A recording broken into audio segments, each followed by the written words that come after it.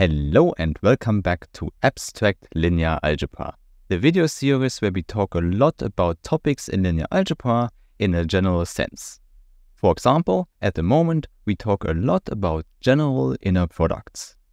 Therefore, in today's part 13, we will talk about perpendicular vectors, also often called orthogonal vectors. Or more concretely, here we will define what orthogonality means in a general inner product space. Okay, but as always, before we start, I really want to thank all the nice people who support this channel on Steady, here on YouTube or via other means. Only because of your support, it's possible for me to create such math videos. And you might already know that you can find rewards on my website, which you find with the link in the description. Okay, then I would say, let's start with a nice picture to explain why orthogonality is so important for us. Just imagine a straight line and a vector x which is not parallel to this line. Moreover, if you imagine that the sun shines from top to bottom, then this arrow would make a shadow here on this line. And indeed, if the sun shines from the top, this shadow here would be smaller than the original arrow. And there you might already know, this shadow is what we call the orthogonal projection of P. More precisely, it's the orthogonal projection of the vector onto the subspace given by this line. And you see in the picture that this orthogonal projection is also a vector.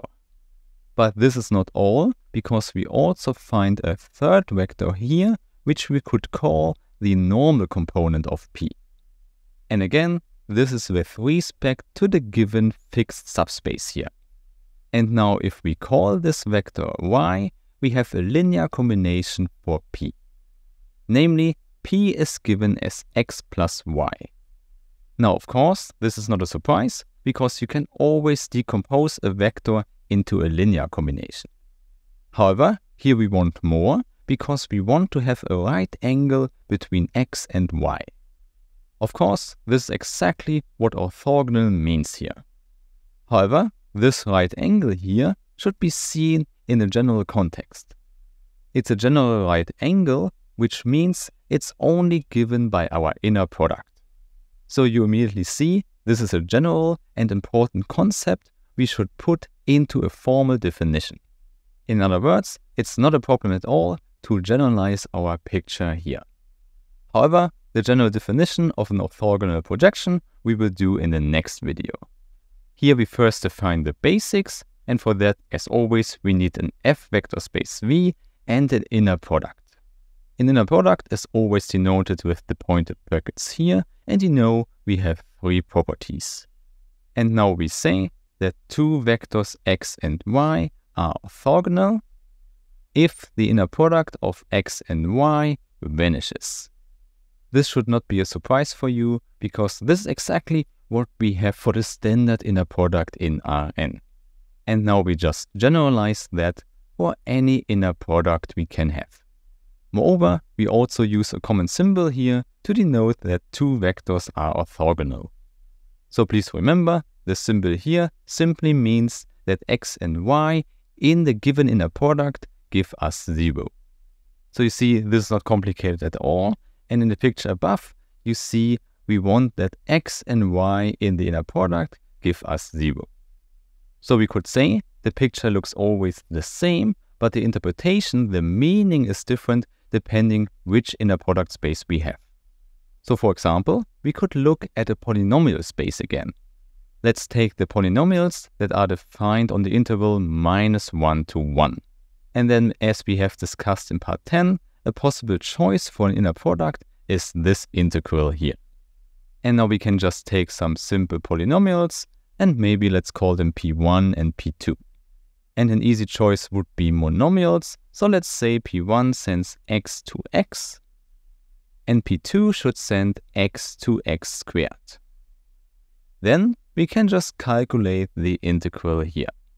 This is not complicated at all, because we just have to integrate x cubed, which gives us by a symmetry argument immediately 0. Hence, P1 and P2 are orthogonal.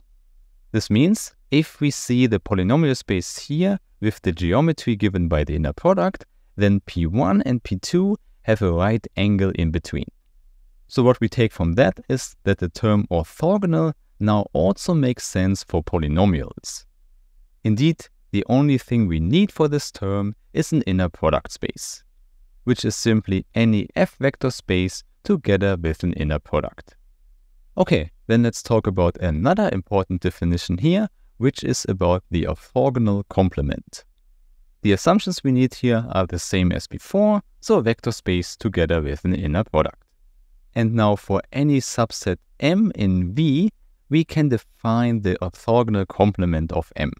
However, usually we exclude the empty subset from this definition. So you see, M does not have to be a subspace at all, it's enough that we have a subset of the vector space. However, I can already tell you that the resulting orthogonal complement is a subspace. And the common notation one chooses is M together with this perpendicular symbol. So the same as before, but now as a superscript. So you might already guess that the definition is not so complicated because we just take the set of all vectors, and maybe let's call them X here, that are perpendicular to all vectors from M. Hence we can write X in the inner product with a vector M is equal to 0 for all M in M. And this is already the whole definition here. So you see, we just take all the vectors X in V that go into the orthogonal direction of M. So for example, you can visualize that in R3 by taking M as a line. And if that's a line through the origin, then M has only one essential direction. And then the orthogonal complement of M is a whole plane in R3. This means any vector from this plane is orthogonal to all the vectors in M. And of course, it's even easier to visualize if you don't take the whole space R3, but just the plane R2. Then, if we have a line through the origin again, the orthogonal complement will be a line as well. And obviously, it has to be the orthogonal direction here. Moreover, something you might immediately notice here is that in the case that M is a subspace, we have that the dimension of M plus the dimension of M orthogonal is equal to the dimension of the whole space.